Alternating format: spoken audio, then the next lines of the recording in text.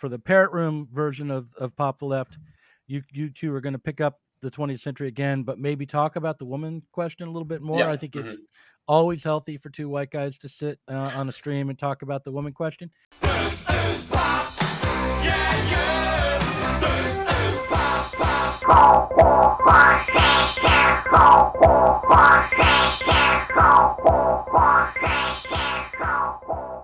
Welcome, Diet Soap viewers and listeners and potential future readers. This is an episode, a special episode of Pop the Left.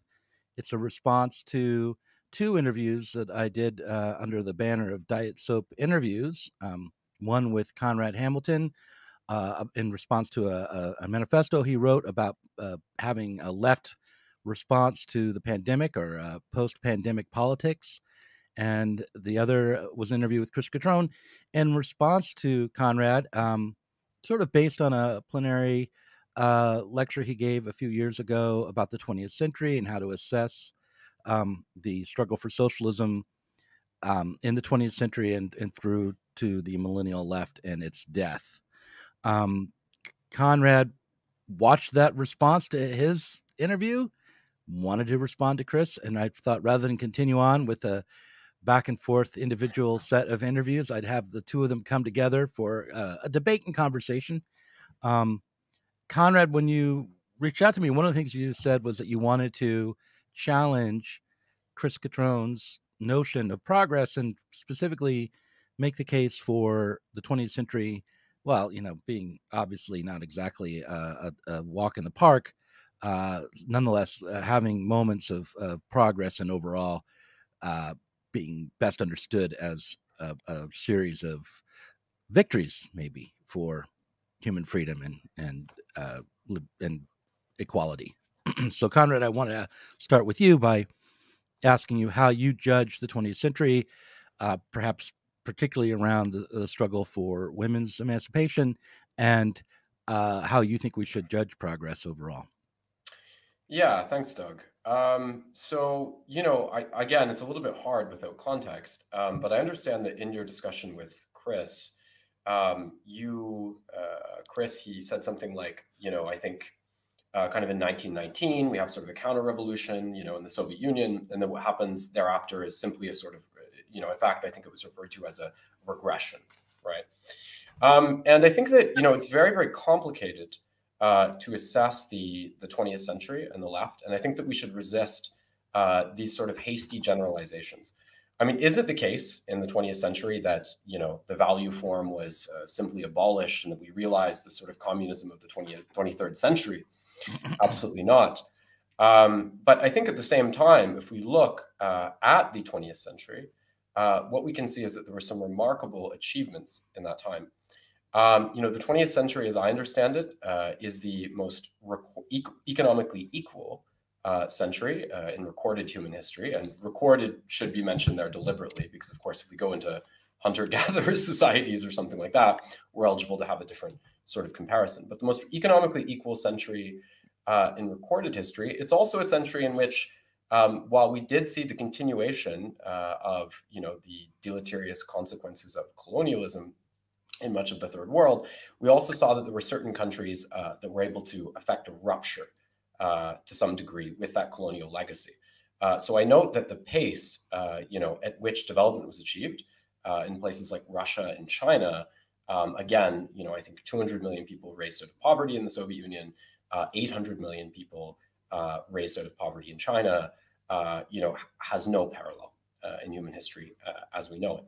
Now, obviously, again, the question that's going to be asked is this a sort of legitimate socialism, right?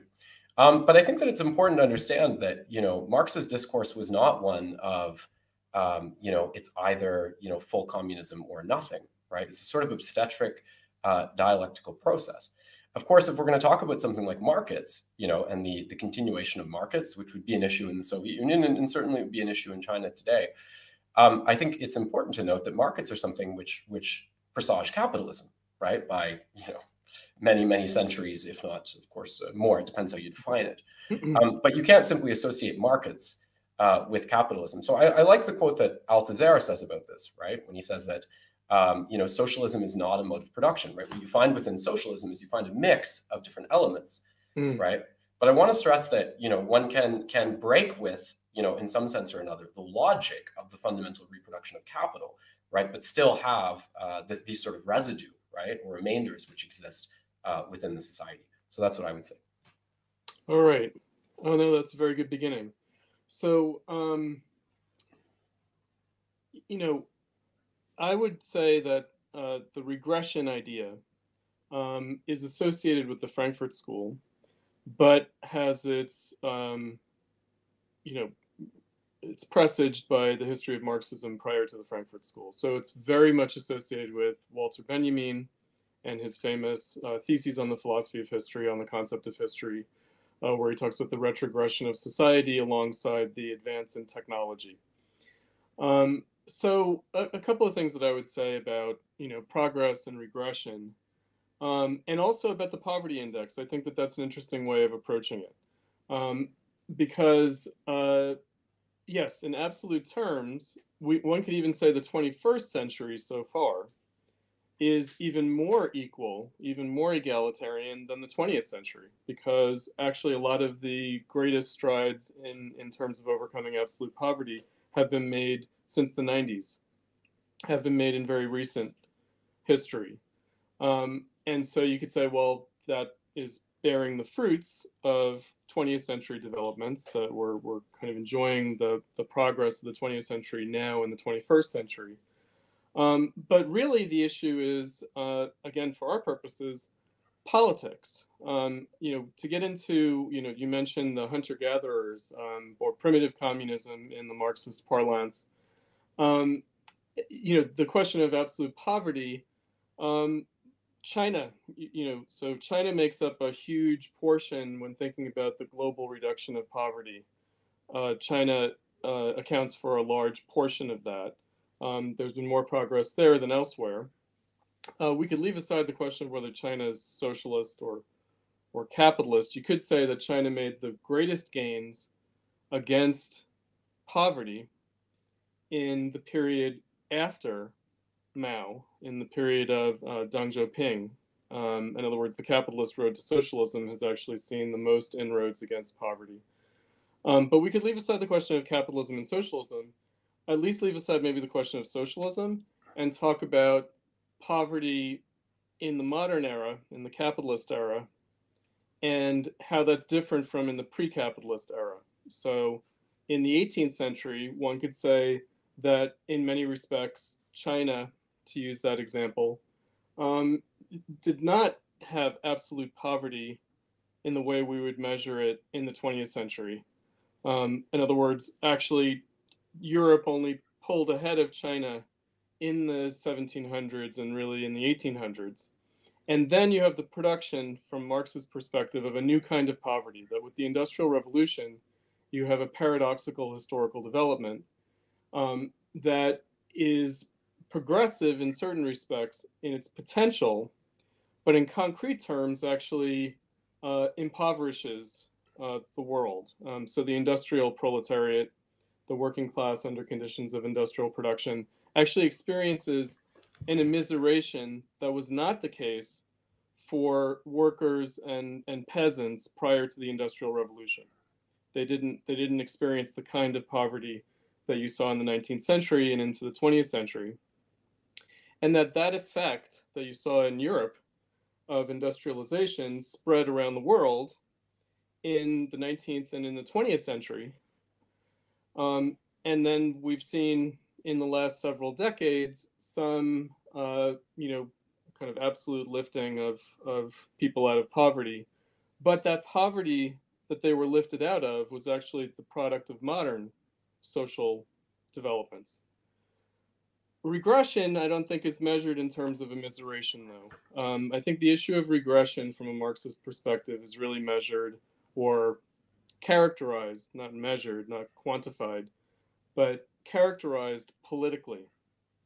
In other words, yes, people who were immiserated by capitalism have now been lifted out of the poverty of capitalism to some degree, But the question is, are we closer or rather further away politically from achieving socialism? And by that I mean overcoming capitalism, overcoming the necessity of capital accumulation as a form of social, economic, cultural, all around social development. In other words, we still depend on the accumulation of capital for social development, for growth, right? So we have a form of social reproduction at a global scale that is contradictory, and it's contradictory at the level of growth and at the level, therefore, of development, the forms that development takes. So I think that you mentioned early on, Doug, you said that one of the things that Conrad wanted to respond to on the question of progress is the woman question, to use the old Marxist language. And so I pumped myself up a little bit, sort of intuiting. I didn't know that that would be the turn that we would go, but I listened to the ABBA song, Hey, Hey, Helen. Actually, I listened to the kind of shoegazer rock band Lush. They did a cover of it to pump myself up before this discussion. Right before I got on with you, I was listening to that, and it's about the paradox of the freedom to divorce. Right, and you know, in other words, does freedom leave you miserable? Right. So politically, the question of socialism is really a question of freedom, not a question of misery or immiseration. It's not just economic by any means, but it's political. And it's political economic in the sense of what's the condition of freedom of the working class, and at a global scale, not on any national terrain. You know, because obviously some countries have been able to insulate their national working classes to some degree from the ravages of capitalism, more or less. Maybe you know, in the mid 20th century, most of all. Maybe in a couple of decades after World War II, most of all. And then, of course, we know in the neoliberal era of the last 50 years, that has depreciated a great deal. The question is why? Why did that happen? Why did the social democratic welfare state, and why did actually existing socialism, let's say in the Soviet Union and Eastern Europe of the mid 20th century, why did that go into crisis? Why was that not sustainable in Western Europe, the United States, around the world? Why was the developmental state in the post-colonial world? The developmental state in the post-colonial world also saw decent growth. But all of these went into crisis in the 70s. And neoliberal capitalism was the result of that crisis. In other words, the necessity of capital accumulation demanded changes. And that question, therefore, remains. And it's a political question. It's not a political question in the sense of the capitalists, they got greedy and they demanded higher profits, and so they launched a one-sided class war against the workers. I don't think that that's the reason. I don't think that that's actually why neoliberal capitalism happened. So that's really the issue for me in terms of progress and regression, overcoming the problem of capitalism, overcoming the need to accumulate capital as a form of social reproduction. Politically, are we closer or further away from that today than we were 100 years ago? All right. So I took a few notes while you guys were talking. I have a couple of questions for each of you. I'm wondering, should I ask my questions one at a time of each of you and then let you answer them, or do you want to have? Can I just go ahead, Ragnar. Can I just come back to what he said just for a second? Mm-hmm. Okay. Mm-hmm. I just want to point out a few things quickly in relation to what you said. The first, just to briefly tackle the subject of China. I mean, it's interesting and in some sense defensible, but it's interesting when you talk about the alleviation of poverty in the Deng and post-Deng era, right? Because I think that one thing we can see is that, and Samir Amin actually is very, very good when he talks about, you know, sort of the imminence of China's economic success after Mao to the Maoist period, right? It was necessary to have, you know, the Maoist period of closure, right? You know, in order to establish, you know, national infrastructure and national industrialization that was then used, right, very effectively when there was the shift, right, to service and light industry under Deng. And we see that, for example, in China, they've used the executive sector to ensure that they maintain national control of their corporations. All of that's very, very important to how they've been able to enrich themselves. So again, right, I'm not saying that China's, this perfect communist state or something like this, but insofar as there's been that success, I think that also we have to relate it to popular struggle in the 20th century. So politically, was the Great Leap Forward, was the Cultural Revolution, were they necessary or not? Or were they setbacks? In other words, if they had taken the Dong Road earlier, right, and was that possible? In other words, were things like the Great Leap Forward and the Cultural Revolution only necessary in order to keep the Communist Party in charge? Well, I don't think that, the thing is that I think, Saul Merriman is correct here when he says that, when you're a country that, is as devastated as China was after sort of the century of humiliation, it's as logical to shut down your economy to foreign influences as it is to open it up in a certain way, right, when you reach a higher position. So I don't think that Dengism could have successfully commenced. So you see Deng as only the question of foreign investment. You don't see it as a national development like policy, keeping the peasants on the land, preventing the creation of slum cities that we saw elsewhere in the world. In other words, there is a kind of political and socioeconomic policy about control of capitalist development. And, foreign investment, it has been overrated with respect to China. I think that in the 90s, there was still more foreign capital investment in the UK than there was in China. Well, that depends a lot on whether you count like Taiwan and Hong Kong as foreign, right? In terms of calculating they're foreign. Statistics. Yeah, they're not under the Communist Party control. Well, that would really different statistics count that in different ways. Well, there is an offshore Chinese bourgeoisie, right? In other words, and they invested in China, right? And so, yes, that to my point, yes. So, in other words, do you count Taiwanese investment in China as foreign investment or not? How do you I think they are. I think that they are rated that way. I guess what I want to say here is that I think that, if you look fundamentally, at the shift towards, as I said, service and light industry under Deng, it's not so fundamentally different than the kinds of economic policies that were favored in a place like India in that same period. I think the real difference is the foundation which had already been assembled. But I want to move on just to say, I also want to say about your view of political regression, I think could be questioned. I mean, you have to remember that, if you look at this time, in Italy, when people like Labriola wrote, when you have a lot of 19th century socialist intellectuals and activists, this was not, conceived as something that could be realized, right, at the level of political primacy, right? And it was really in the 20th century, the catastrophe of the world wars and the tremendous weakening of the bourgeois that opened the door, right, to political victory in that way. So I think that also we have to question political victory.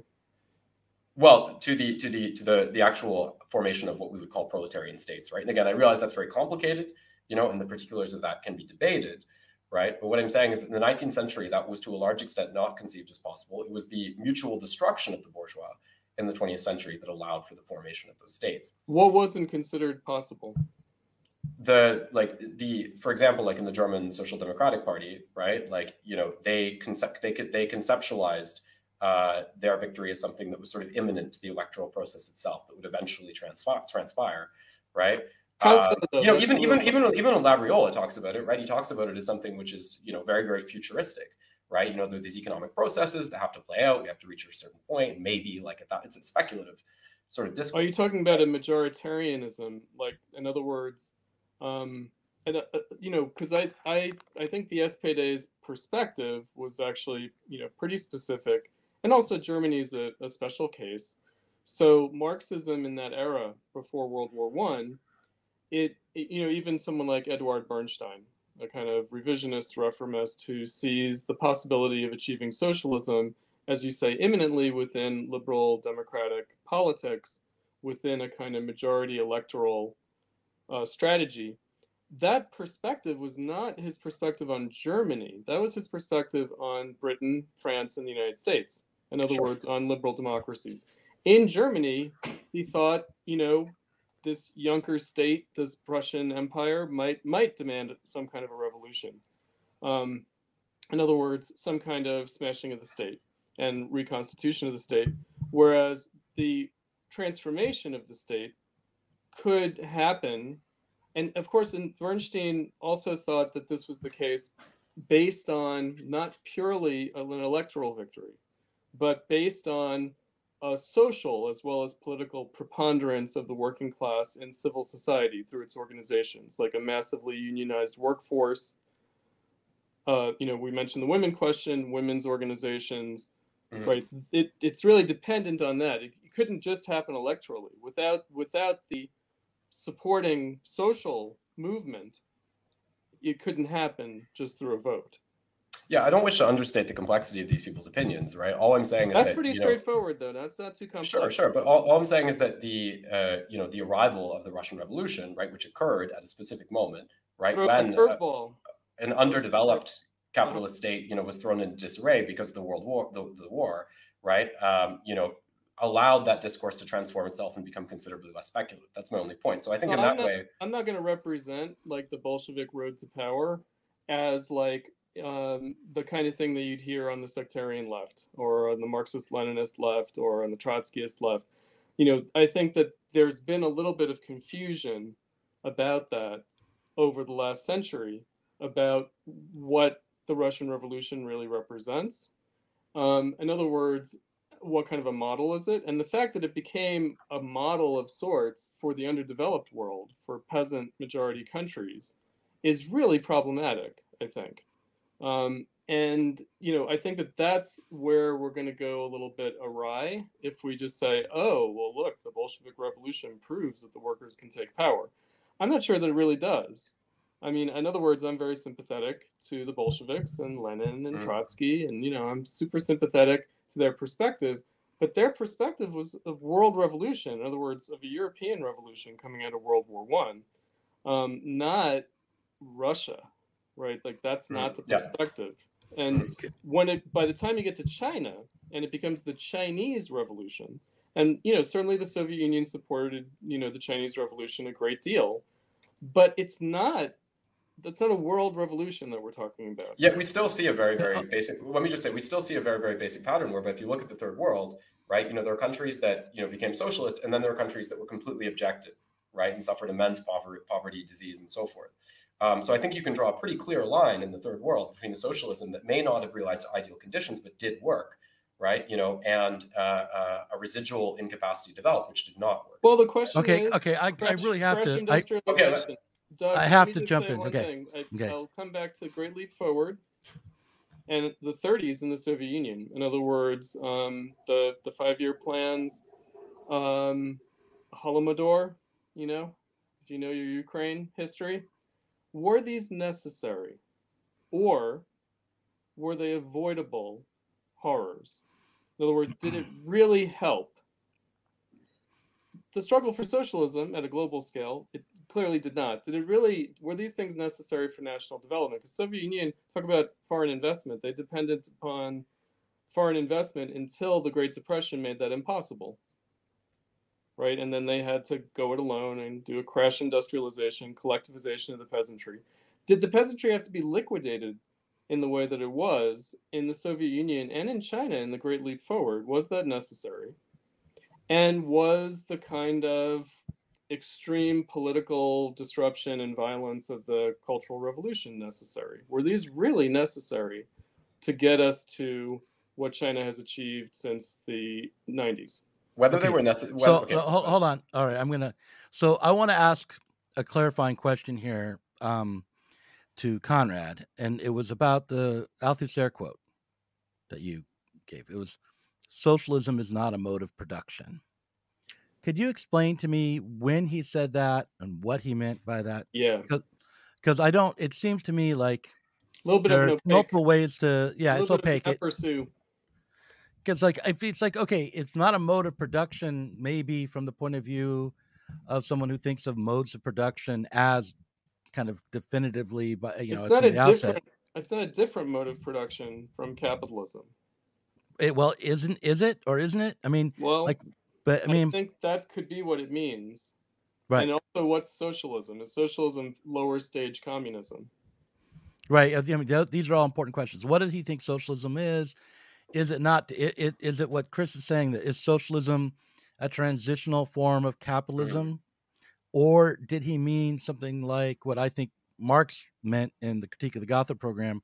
Socialism is a stage of self-understanding in a Freedom. transition and freedom in a moment that would become communism, which would Overcoming become the mode of production.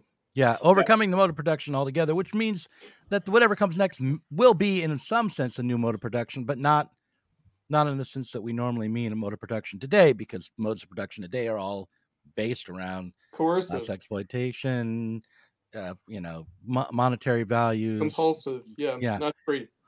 right? Mhm. So Conrad, we what have did to he know, mean like, by what is socialism? And when Althusser says it's not a mode of production, what does he mean? Do you know? Well, I'm not sure if it's useful to get into like expounding Althusser's. What did you ideas here. mean when you cited it? I think it would be better to go in that direction. So I think that I think one thing that sometimes people can mistakenly do. For instance, there's a tendency to take the Critique of the Gotha program, Mhm. right, and which, by the way, was like written by Marx for like 9 people, right, and only published later by Engels, right. So certainly not a text that was ever intended to be disseminated to a mass audience. And if you look at a text like that, Marx delineates between the lower stage and the higher stage of communism. The lower stage is later deigned by Lenin to be socialism. The higher stage is treated as communism. But I mean, if you look at something like that, the conditions which are laid out for the lower stage are highly contentious and contradictory, embedded as they are within the discourse of labor money, which isn't, very well conceptualized intellectually, right? In terms of whether we're talking about the abolition of value, whether we're not talking about the abolition of value, what it would mean to create such a system, right? But I think that what is clear in any case is that again, we're talking about dialectics, and that I think that for a political project to realize itself, it has to realize itself within a world which is conditioned not just by the capitalism of the present, but by mechanisms such as value, property, and so forth, right, which significantly predate capitalism, right? So what I meant when I said that was that I think that in any case, what we would have to expect, right, because I don't tether my reading to a sort of orthodox take on the Critique of the Gotha program. I think that what we would have to expect is that there's going to be the persistence of these sort of formations, Yes, as well as the simultaneous attempt to overcome and transcend them. yes, I agree with that, and I agree with the spirit of Althusser in that respect. So let me turn, if I could. What about the United States? What's the revolutionary strategy, or not even revolutionary strategy? What's the reform strategy for overcoming capitalism in the United States? And has the last 100 years seen progress in a place like the United States, or the UK, or France, or Canada, right? Like, where are we? Like, we are talking in the United States, we're talking in Canada. Like, where are we in the center of global capitalism still, politically as well as economically, socially and culturally, right? The most bourgeois countries. Where are we with respect to the prospects for socialism? How are we going to get to socialism here? Well, you're asking me a number of questions there. One has to do with the history, right, of worker struggles in these countries in the 20th century, for instance. The other has to do with where we go now. I mean, I think that in a place like the United States, obviously we can observe a very contradictory development, right? Because I think that while on one hand, right, we can say that the movement of workers, right, during the Great Depression, for example, did help influence, right, a kind of revolution from above, right? Redistribution and so forth. I would contest that in the sense that the Great Deal was formulated before those labor struggles took place, and those labor struggles were made possible by the New Deal policies being implemented. I don't know if that's actually true. I mean, like we have huge labor uprisings in like 29, right? What's Roosevelt elected in 30, right? Is that correct? 32. 32. Yeah, so we have big uprisings already, right? He comes in with a program that was first formulated by Theodore Roosevelt in his 1912 election campaign, and the personnel who implemented under FDR are actually the same people who worked with Theodore Roosevelt 20 years earlier. So, well, that's not terribly shocking, because we already see like a sort of movement for like revolution from above, even within Bismarck's Germany, right, with Medicare and things like this. But, in every case, right, like I don't think it's controversial to say that these sort of movements towards welfarism were shaped by worker struggles within the It late is 19th century. controversial because it's a triumphalist narrative of Stalinism. That's where we get that. No, Okay, we I mean, do. whatever. I mean, Because I think it's empirical seriously, history. and the word Stalinism I don't think that. doesn't mean something like really awful and horrible and the psychopath Stalin. It just means the Popular Front politics of the 1930s. In other words, it becomes a question of the progressive versus the reactionary bourgeoisie in the struggle against fascism. And basically, it means the workers subordinating themselves to the progressive bourgeoisie. It's not the case. It really is not the case that the bourgeoisie was forced by the workers to adopt the welfare state. That's simply not true. And in Western Europe, it's the United States, it's the global New Deal that really brings about. I mean, Roosevelt even said Okay. this himself. Roosevelt even said this himself, by the way. He said, like, I'm trying to protect America for rich people from, workers' uprisings. I mean, that was a very, very candid He aspect did. of what he was That doing. was Theodore Roosevelt's perspective as well.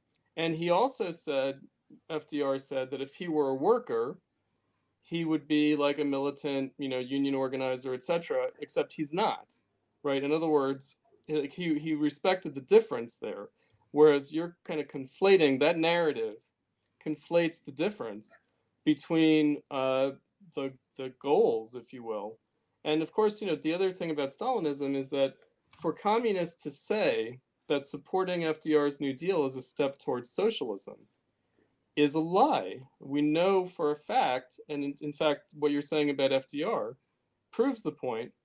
It's a safeguard against socialism, the welfare state. It's a step away from socialism. It's not a step. And by the way, why do they do this? Why do people like FDR and Theodore Roosevelt and Bismarck, why do they do these things? And why do you have Fabian socialism in the UK? It's not because they're against the workers. It's because they don't think socialism is possible. They think the only thing that's possible is progressive. All right. Is also dialectical, right? Because you're saying if things get bad enough, socialism will just emerge, right? So Okay, look. That's I want not my perspective at all. You can't attribute what you've heard from Trotskyists. It's not about that at all. I don't think that immiseration or suffering. I'm not a worstist. I don't think that produces anything good. If you look at the periods of politically upsurges of socialism. I want to interject here because I had two questions I wanted to ask Conrad. One of them was about Althusser, socialism and mode of production. But before that, I actually wanted to ask Conrad, and now I'm going to ask you both this question. I think it will clarify something. So when I listened to you, Conrad, talk about the improvements that happened in the 20th century, I heard kind of an echo of Steven Pinker in your description, which I'm not against, right? Jesus. I actually think Steven Pinker, when read from a socialist perspective, is better than most of the left, because the whole idea of socialism is that it's something that develops out of capitalism, that develops out of the technological innovations of capitalism and the industrialization that capitalism brings and the power of collective work that capitalism brings. So Steven Pinker saying, hey, look, we're much better off under capitalism and under after technological development of the last 100 years than we would be without it. It's not necessarily wrong, right?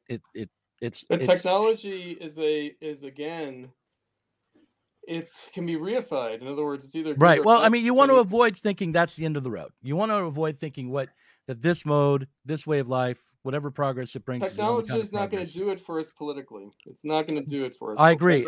So my question is, how can we imagine that in something that Pinker cannot, which is that the kind of capitalist society that we're in will help to create the conditions that you could have the dictatorship of the proletariat. Yeah, that it will create the conditions of its own overcoming, is how I was going to put it. Because that's the way the Marxists thought of technology. It creates the conditions for the dictatorship of the proletariat. Okay, so I want Conrad to answer the question first, and then you can answer the question. Chris, same question to you after Conrad. Go ahead. Okay. Well, I think the problem with the discourse of someone, again, I haven't read Pinker's enormous sort of ponderous book on the subject, but I think the problem of that was a rhetorical flourish. Okay, just forget about Pinker. I haven't read his book on the subject, but in general, I think the problem with these kind of narratives, right, is that insofar as there have been certain improvements under capitalism, the problem with these kind of narratives is that they, and in this respect, I think they share something in common, perhaps, with ultra leftists. They attribute all of this to capitalism itself. right? I think that's the problem, right? So the world's getting better, capitalism is great, and so on and so on. I think what in actuality we can see, right, is that I think that, wherever there have been, because it's not enough just to have technology, right? It's not enough just to have a more efficient, productive apparatus, right? Part of Marx's point is that, tendentially, which is not to say in all cases, capitalism left to its own devices will engender greater inequality, right? So there has to actually be popular struggle, right? And this is sort of the question of socialism, right? How do we have this elevated productivity without the inequality that it seems to so often bring, right? So it's very interesting if you read someone like Milton Friedman, right? Because Friedman, when he's boasting of capitalism's successes, he'll say, well, like, look at Sweden, right, and how equal it is, right? Or look at France and how equal it is, right? But if you look at something like the level of socialization that was accomplished in France, that's part and parcel of a history that's connected to the PCF, the Russian Revolution, the communists in France and their importance during the resistance, post-war governance, and all of this, right? So about the historical question, I think the mistake would be to think that, and again, I think the ultra-left does the same thing as the capitalists in this way. I think very often what the ultra-left does is they say, all that's just capitalism, right? The agency of actual popular struggle is denied, in this kind of narrative. It's not to say that things are simple, but I don't think that we can deny, agency in that way. So you're saying the self-overcoming of capitalism happens through the people's seizure of state power. Well, I don't want to simplify too much, to some kind of very, very plain rhetorical formula like that, right? But I think that it advances through popular struggle, and I think that very often, in order to achieve effective change, that struggle has to manifest in some kind of control of state power. Right? So I would obviously the apotheosis of which is the formation of a state, which rejects, in some sense, bourgeois culture and capitalist economy. It doesn't. I mean, so or attempts to, as the case may be. France, I'm thinking about the Gaullist state and how the communists are a prop of the Gaullist state after World War II, but it's really a Gaullist state. It's not a communist state. So I would, again, first of all, I don't use the term capitalism as a pejorative.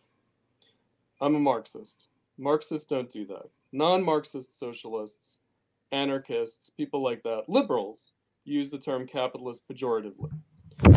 Marxists do not. And I'm a Marxist, and I do not use the term pejoratively. Now, the issue is, so it's not about being like anti-capitalist or something like that. Now, again, whatever you've heard on the ultra-left, what you're calling the ultra-left, that's not where I'm coming from, at all. So the question is, okay, so if it's not capitalistism, but it's capitalism, I think that one of the baseline assumptions of Marx is that actually capitalism is a dynamic generated from below. In other words, the struggle for the working day is actually an engine of industrial development. It's not just a response to it, it actually drives industrial development. Certainly the Marxists before World War I understood their own movement as part of the history of capitalism, as part of changing the conditions, the concrete conditions for capital accumulation, capital development, pushing towards a political crisis, not pushing towards an economic crisis, but pushing towards a political crisis. This is a period of high growth before World War I, and prosperity, in fact. I mean, they had their recessions, they had their crashes and crises, but really it's a period of immense development, especially in places like the United States, and also Germany. So, again, the issue is not, okay, capitalism just makes things worse. Like the capitalists say, oh, capitalism makes things better, and the Marxists, supposedly pseudo-Marxism, is some kind of anti-capitalism, some kind of like, oh, capitalism just makes things worse. No, again, the question is, and I was thinking about like poverty. So what about the new poverty of the neoliberal era? Not inequality, because it really doesn't matter how many billionaires there are. That's not really the issue. You could redistribute all the billionaires' billions, and that wouldn't eliminate poverty. There is a new poverty of the last 50 years that is remarkable. And again, it's a return of the kind of immiseration and poverty that one saw in the 19th century. The working class before the Industrial Revolution is not poor. They're not.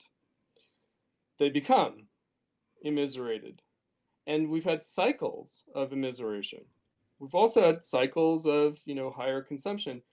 And there, again, like you could talk about the lowered standard of living in the last 50 years in the core capitalist countries. And the pro-capitalist, if you will, like ideologues will say, well, yes, there is a kind of lower purchasing power with respect to wages, but goods have become cheaper, and so it all kind of Also, washes welfare out. spending offsets.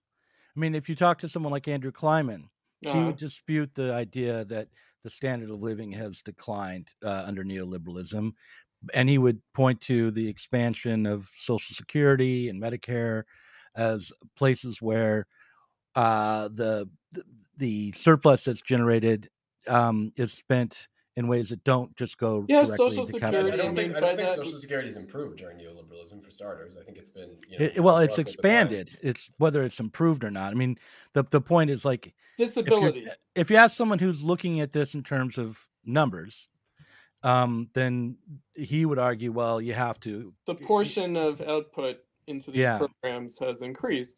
Yeah, and that counts as a kind of wage. Is how well, you would it put counts it. as You can frame these numbers however you want, right? I mean, you can not count for Well, inflation no, and say like, you well, couldn't. more money is being spent You on couldn't this. frame it as capital reinvesting in itself.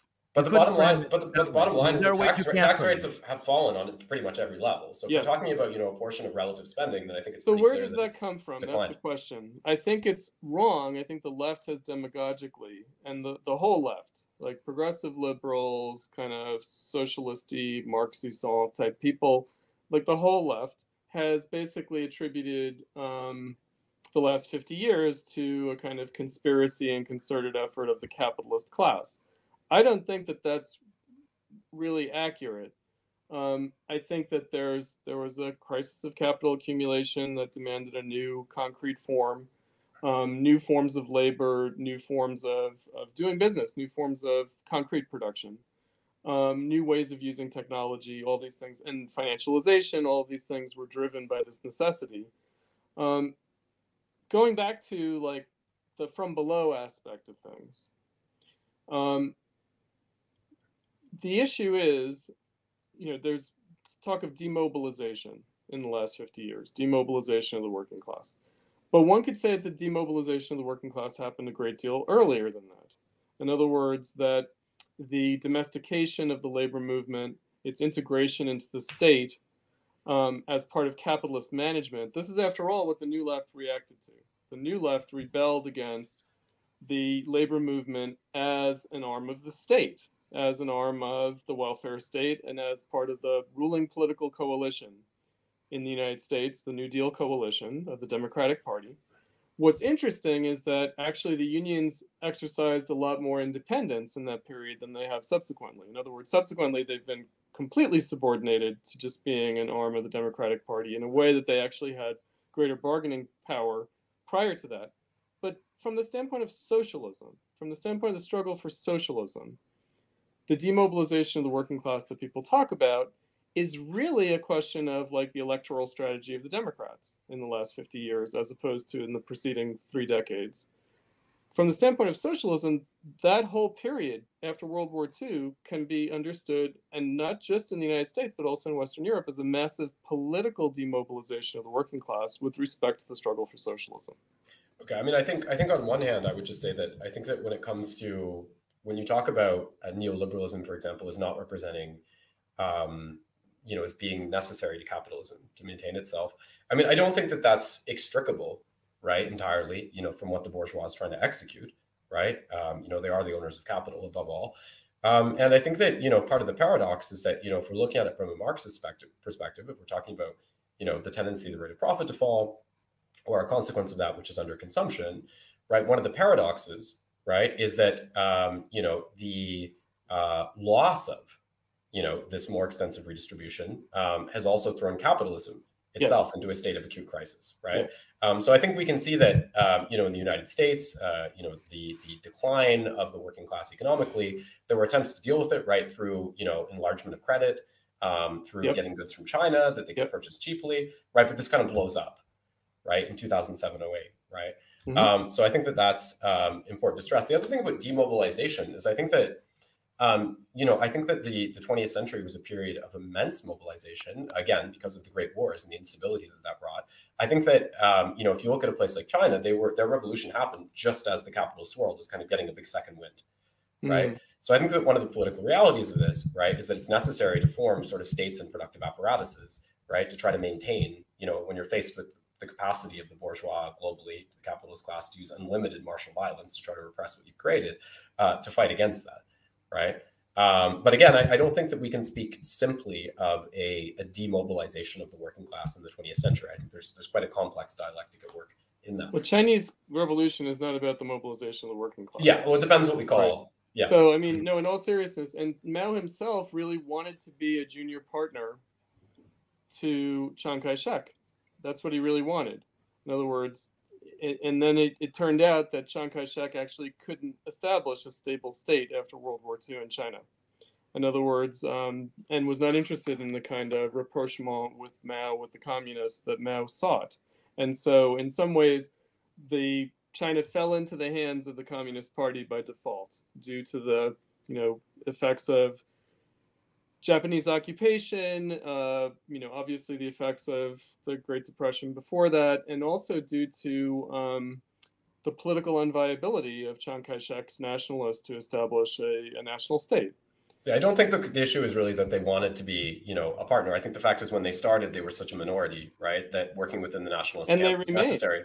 Yeah, and they remained. Well, they eventually surpassed. They were growing much, much, much faster. Oh yeah. Right, and once they got the wind at their back, they kind of carried it away. A peasant army, though, is not Mao was some kind of a Marxist, and I think that his perspective was also that they wanted to win over the progressive bourgeoisie, right? And so that's what Chiang Kai-shek represented, and so they wanted a situation like what the French Communist Party achieved in France under de Gaulle. Even though they were excluded from governance, they were an important prop for de Gaulle. But again, once they actually took power, right, like the program of national democracy becomes something very, very different, right, than what you're describing in terms of the role that the progressive bourgeoisie plays within that. And then even later in Mao's rule, then he's saying, well, now we got to get rid of them, right? The block of four classes turned out to be a pipe dream of Mao's. He really wanted it, but it turned out not to be viable.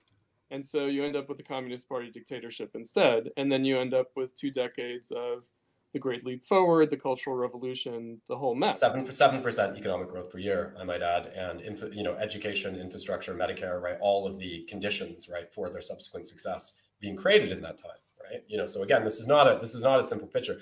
I don't think the Shah of Iran pointed to growth in Iran after World War II, and in the early 70s, he said, by the 1980s, we're going to have the same standard of living as France. Why not? Right? There was a lot of growth in the developing post-colonial world. This was a legitimately progressive project. I mean, one of the first things they did was pass like a comprehensive divorce law, right? That was extremely radical by the standards of China at that time. Sure. I mean, I'm not against the Chinese Revolution. But what I'm saying is, what does this tell us about the strategy for socialism in the United States? Well, that's a bit of a no. I mean, in all seriousness, like I'm sitting. We're sitting here, North American, leftists, socialists, Marxists. We want to, progress society beyond capitalism. What does the 20th century offer us in terms of how we do that now? Well, I think that what we've seen, in the past few years, I think it's a positive development because after, of course, the fall of the Cold War, right? There was a lot of, there was a hope that there would sort of be these anarchist or Trotskyist movements in the West that would, ascend to political power and sort of fill that void. That pretty much entirely failed. I knew that wasn't happening. I knew that was more, which is funny because you talk about the millennial left being Stalinist, and I'm thinking like I was joking about this with Doug, right? Like Gen X left, does that even exist, right? Well, there's you guys, right? So there's two. We know there's at least two. So we're Stalinists. In other words, they resuscitated the Stalinism that matters, which is the Popular Front. Kind of rad lib. I think it's a bit strange to describe it as Stalinism because like Sanders isn't out there advocating for like democratic centralism or something like that. I can see your point. That's not what Stalinism is. Okay, well, I'd have to know your particular definition of The Stalinism. liquidation of the struggle for proletarian socialism into progressive liberal capitalism, the subordination of the workers to the progressive bourgeoisie. Yeah, but it's bizarre because, of course, like in order to carry forth those movements, there actually has to be an ongoing mobilization of the working class, right? You can't Sure, just there has to be function something avoid. to subordinate. So if what you're saying is that having an organizational structure to affect change in the state, No, right, and organizing it's the working class on that basis is Stalinism, then it's the perspective, right? In other words, it's how we're going to get there. And starting in the 1930s, and you see it with Khrushchev. You also see it with you see it with détente with Brezhnev. You also see it, in the Eastern European countries. They took a lot of loans for development, and sought some kind of economic integration with the West, even while maintaining their political independence. Deng Xiaoping, again, the capitalist road of Chinese development. There is this idea of like hitching the wagon of socialism to progressive capitalism. There is, starting in the 1930s. And it comes out of anti-fascism, it comes out of the Great Depression. And I do think that we suffer from being stuck in two periods, the 30s and the 60s. Mhm. In other words, the two things that you raise are working class pressure on the welfare state and women's question. Okay, that's 30s and 60s in a nutshell, right? I would say this is a red herring. This is a misdirection, an honest one. I'm not saying that you're doing this on purpose, but I'm saying that we inherit really generations of bad pseudo-Marxism that affect our fundamental perspective. Well, I think we have to refine, what's happened in the past and develop strategies for the present. But I don't think that kind of, standing outside of history, right, and declaring that, we need a new solution, right, that we realized without, consulting inductively what's transpired in the past and its successes is really eligible to be so successful. So I think there has to We be. have to deal with capitalism as it is now. We do have to struggle for socialism within capitalism as it now exists. And certainly as it now exists is the product of the last 100 years, for sure. And I'm not sure that we really concretely understand very well how capitalism works. In other words, we basically look at ruling class, self-deceptions about what society is and how it's developed. So even when we, talk about overcoming poverty on a global scale in the last 50 years, that's a ruling class narrative that we'd have to interrogate. It's not to say that it's... Well, it's a ruling class narrative that it's simply a consequence of capitalism. I think more correct would say that there's an eminence of popular struggle to the achievement of that, for example, in China. It's an empirical fact that can be interpreted in different ways, but I think there's a right way and a wrong way. Right? Sure. But, okay, so China... I'm not sure I even understand that last statement. So, yeah. But poverty, as we understand it, is a matter of how many dollars a day you spend, or measured in calories.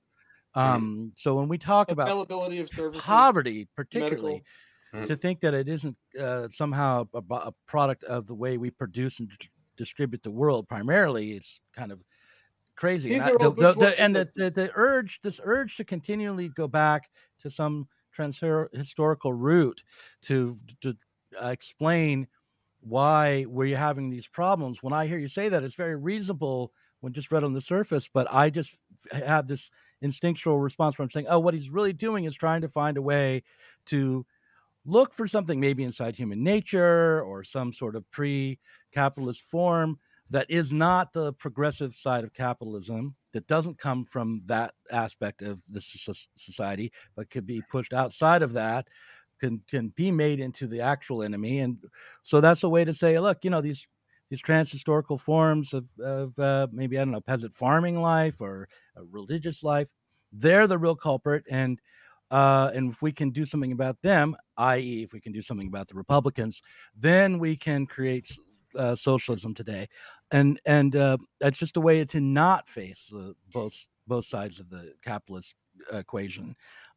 So anyway, this is me having my big, Conrad, you just have to bear with me here. This is me having my big emotional response. Who are you attributing that to? Who you? Well, I'm attributing to Conrad, but I also worry, Chris, about your thoughts about the dictatorship of the proletariat and the state, when we don't focus enough on the mode of production, when we don't think about things in material terms, and mostly about the relationship between the capitalist and the worker and the exploitation of all the stuff that Well, you all know. of that is pretty well established. In other words, my emphasis on the politics Mhm. is precisely to take for granted. Again, I don't think overcoming capital accumulation means a different relationship between a manager and a worker in a point. No, but right, but I mean, right, I it don't think doesn't that mean that, that's the because you issue. can have like participation or egalitarian forms of No. relationships on the shop floor, and it won't change anything. And we're also talking about the world, right? In other words, we're Mhm. talking about how are we gonna. Otherwise, what we're gonna have is, I think that the vision. If I were to be uncharitable, Mhm. I would say the vision is to try to move Canada, the United States, the UK, and France more to a Scandinavian type society. And I feel like, first of all, that's not really Or going to happen. today, a Chinese one. No, I That's don't the know that other. anyone wants that necessarily. I mean, you could say maybe there are. It's a poor country. That would be the issue there, No, right? there are. So Yeah, the I mean, imperatives they face are very different. yeah, I don't I know. mean, After COVID, who knows? I mean, but the yeah, tankies might say, yes, the United States needs to be ruled by a communist party, and the poor people need to be mobilized against the rich people, and also if the poor people are reactionary, then you put them in re-education camps. Whatever. The tankies, no, I'm sure, and there were Sanders supporters who notoriously did say that. That's are you what gonna do most with Sanders supporters think. right? And so, I mean, it's like a funny kind of vision. How are we going to achieve socialism in the United States? By the forcible suppression of Republican voters or something. It's like, I mean, I don't know what you're really talking about, but about this. But no, I think making the United States like Scandinavia. okay, but well, we were talking about the United States, so I wanted to just say, right, that I think that one thing we've seen, right. So I said there was really no, this anarchist Trotskyist Gen X left, as it were, never really materializes, right. Then we're talking about I'm a there's boomer now. No, I mean, he is so embarrassed about being Gen X. He started self-identifying. I Can you took imagine almost that? 20 years off. Let me continue. Okay, Let me continue. go ahead. Okay. Go So ahead. then we get this, then in the past few years, I think that there's been an effort to influence politics, in a manner analogous, right, to what happened in the New Deal, right, as you're saying, to try to create something like a sort of Scandinavian social model in a place like the United States. I think we can say that the Sanders movement is in some way representative of that, right? But I think that the problem that we have today is I think that we don't have the same kind of structure that we did in that time in terms of, for instance, the power of organized labor, right? Now, when you were talking about the 1930s and so forth, you seem to talk about it as just this sort of plot that was entirely conceived top down without any pressure whatsoever from workers. I don't agree with that narrative, and I think part of the proof that viewing it in a purely top down level would be wrong is you have to ask yourself, why is it the case that these struggles in the United States have not congealed into that more recently, right? And I think it's because the forms of pressure which existed in that time are not available to us in the present. Yeah. I see our impasse right now, right? On one hand, we have a situation where we can see that we're getting a return to sort of the old, like 19th century capitalism, right? Now that this sort of, social state has faded away.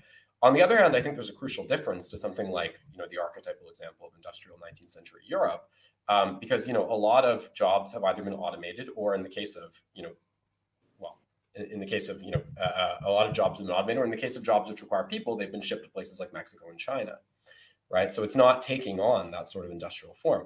Now, the question that I posed, right, in my manifesto for post-pandemic politics that you were responding to, I take it as a foregone conclusion that in our existing dispensation, right, when we're confronted by COVID and all of these things, that there has to be the use of the state mechanism, right, in order to affect change, right? I do believe that. However, I think that we don't have the same by that the working class or by the insurgent classes will pilot. Where is the working right? class? Well, I'm going to get when we get to this, right? Okay. So I think that, but I think that again, the issue is that we don't have something like the old industrial formation, right? So the question really becomes, I think, how do we sort of, take advantage of partial proletarian identities, right? People who are underemployed. People who are impoverished, and so on, right? Keeping in mind that the reserve army of labor is a very, very important category for Marx. And is a global issue. Yeah, it's a global issue, and even in China now, automation, is becoming more of an issue, right? They're surpassing their peak proletarian moment. Yep. So how do we take advantage, right, of those voices to create something which isn't just a reformist movement? That's to say, something that is willing to use the state, hopefully, to transform things in such a way that the state will eventually become obsolete as we know it, but that is able to use a different kind of model, right, than what we saw, for instance, in the 1930s. And I don't think that I'm the first one to pose that question, but I think what's specific about our current moment, is the failure of those efforts to, in a sort of deliberative way, make the United States like Sweden, and just realizing that, under current conditions, there's no way in hell, the bourgeois are going to concede to that. Right. So about the 30s, I don't want to be, look, it's not about yes or no. It's not a black and white either or thing about was it from above, was it from below? Of course, there was a working class movement. There was a massive unionization in the United States.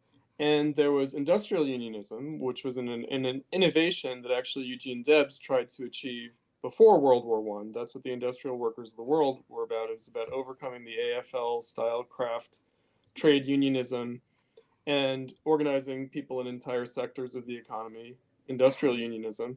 And that's realized under conditions of the Great Depression in the 30s, and that's a remarkable achievement. And it does condition the form of capitalism that issues from that post-World War II. It does. However, again, the question is that a basis for socialism? I guess it could have been, but it wasn't, right? It certainly wasn't in the 30s. It wasn't in the 40s and 50s and 60s either. Mm-hmm. Yeah. And then it disappears, right? So, and again, the New Left did respond to that as an obstacle. Yeah. Right? And they were right to do that, by the way, right? So, at least partially.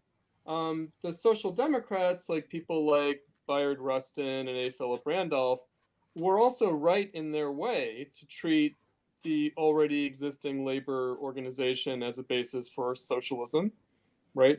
So it's a basis, it's an obstacle. I mean, that's dialectics right there. But of course, we don't have that anymore right now. And there is a need to reconstitute the workers' movement. So my concern when we make reference to the 30s is that there's a lot involved in that model. And in fact, again, that's where demobilization and mobilization, that's the difference. And that's the paradox, that's the problem. In other words, let's say that we did use this moment, it's the DSA Jacobin kind of approach, which is, the kind of rank and file strategy, right? The rank and file strategy is based on a 30s strategy, but I understand that 30s strategy to be a demobilization. For socialism, it's a mobilization of the working class for progressive capitalism, and that's not, nothing to sneeze at either, but it's not for socialism, and it is in many respects an obstacle to socialism too, which doesn't mean that it can't also be a basis, right? But okay, so what was being demobilized were like the American socialist movements or the Socialists of America and that party and other more radical forms of political organization for workers. The communists organized the unions. I mean, they talk about the Reds building the unions, and that's socialists and communists. And the American Communist Party in Chicago and everything, yeah. Communist Party, but also the Socialist Party, in terms of the Trotskyists were entryists in the Socialist Party, and that's how they participated. And the Socialist Party just per se, the Norman Thomas Socialist Party. So the Socialists and the Communists, overall the left, certainly took a leading role in the mobilization of the 30s. But then again, it comes back to the question of with what perspective. In other words, what is this strategy and what is the goal and how did they organize and what role did that organization end up playing in capitalism? Well, I mean, look here, like if you look at the manifesto, right, I do interpret those victories in some sense as victories for the working class, and I think that the amelioration of conditions on that basis is discernible. But one thing I also say is I say that, I think that, the failure of people like Sanders and Corbyn and so forth has shown, that, the sort of transnational neoliberal capitalism that we have now, absent industrial base, is not going to make those conditions. So what I actually call for is a more radical rupture. Right. And in this respect, I say, well, you could look at the Gilets jaunes in a certain sense as having a positive dimension, except that I think that, they're so sort of, inchoate. yeah, exactly. Right. That there has to be an attempt to sort of transmute these sort of anti-political platitudes into a more tangible sort of program. Right. So I'm not, well, I think I have a more favorable assessment. It is actually, I even criticize, of course, the DSA in that. Well, I think I have a somewhat more favorable assessment of these things than you do. Right. I do recognize that I think that we went through a cycle. Right. And we've seen the limitations of that logic and the need to break with it. Now, that doesn't mean, again, I do think that we need to pilot the state in this moment, even if our Which ultimate goal is to cycle? You mean the millennial left cycle? yeah, the cycle of Sanders and Corbyn. I do think that now I think, as surely as, Lenin looked to the Social Democratic Party of Germany and took lessons from it, not all of which were negative, right? No. I think that we can take lessons from what's transpired. But I do think that we have to acknowledge that there's been a break and that we need something new in that respect. Okay, Right. listen, I want to do a second round. Gonna end it here and say that in the second, for the parrot room version of Pop the Left, you two are going to pick up the 20th century again, but maybe talk about the woman question a little bit more. Yeah. I think it's always healthy for two white guys to sit on a stream and talk about the woman question. But seriously, that I think is what I'm going to put in the parrot room, or we can start there anyway and go wherever we want. But I hope that people found this first part to be instructive and interesting, and maybe we can clarify it a little bit further in the second half.